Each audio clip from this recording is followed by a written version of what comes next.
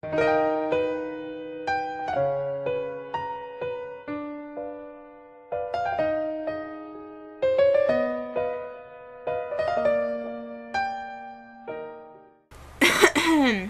guys, so I just wanted to make a little vlog to update you guys on what's going on in my life.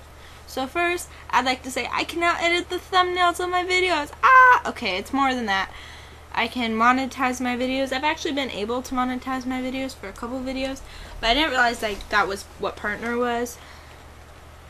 So basically, I can monetize my videos and I can change my thumbnail for them. So that's that, and I will definitely be changing the thumbnail of this video. The whole reason that I'm making this video is because Quartz Beauty Tips, she just got partnered on YouTube. Congrats, Court, even though you don't watch me. But I just wanted to tell you guys that I can do that now, and you may see ads on some of my videos now, hopefully, which means you would have clicked on them. So I just want to tell you guys what I'm up to tonight. Doesn't look like it, but I'm getting ready to go to the Aloha dance, which is the first dance my school does, and I'm going to be filming it. This is the HVX 200. It's by Panasonic. By Panasonic. And this shoots in 720. So 720p. And so I'm going to be filming tonight with my biffle Shannon. She's not my biffle. That'd be so cool if she was. But she's my friend. And like, this is the iris, and then this is the zoom lens. Actually, that's the focus ring, or the iris, and then there's where the LCD screen pops out, and then there's focus assist and focus auto, focus manual, ND filters, a menu to format the disc. You can't tell, but there's a menu. Now this says recording button. I think this is one of the only 2 recording buttons. And then there's a servo zoom. This is like a toggle. And then there's a record check. It plays like the last 5 seconds of playback. And then this is where you pop in and out the tape, because this also films on tape, as well as P2 cards, which is what I like. This is the eyepiece. It goes up like that. It can preview in either color or black and white. When you open this, ouch, you got, well, actually down here you have the iris, and then you have the lens. You control how open it is, and then there's the gain. You always want it on low, and then white balance. I have to white balance tonight. Display mode button, user 1, user 2, user 3, which are just different users that you don't use. Auto or manual. And then down below here, you have auto or manual zoom. It should always be on manual. Auto white balance, that's kind of a cheat to white balance, because if your video is not white balanced, your video sucks. And then there's switches for the lines in the microphone. This is the front microphone. It's not that good, but it's the one that's on the camera because it's smaller. This is another servo zoom, record button, handle zoom. I don't know what this is, but there's like 3 little switches.